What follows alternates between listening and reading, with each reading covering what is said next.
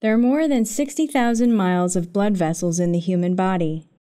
These include arteries, which carry blood away from the heart, capillaries, which are the site of oxygen, carbon dioxide, nutrient, and waste exchange between the blood and the tissue cells, and veins, which carry blood back toward the heart. Three basic layers make up the walls of arteries and veins.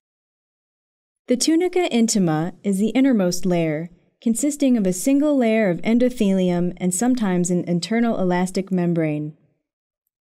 The tunica media is the middle layer and consists of smooth muscle and sometimes an external elastic membrane. The tunica media is much thicker in arteries than in veins. The tunica externa consists of fibrous connective tissue.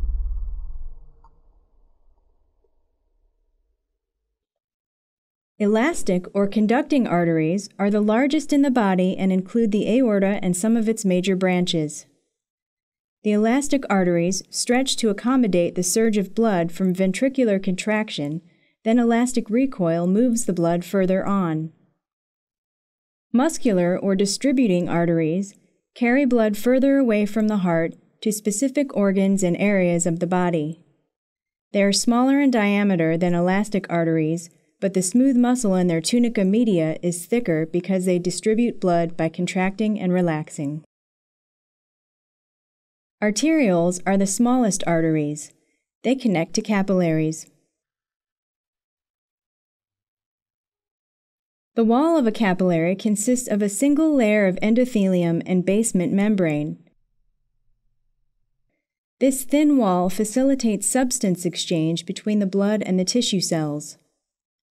Venules are tiny veins that connect capillaries to veins. Veins stretch to accommodate varying amounts of blood as they return it to the heart. The veins also have valves that prevent the backflow of blood.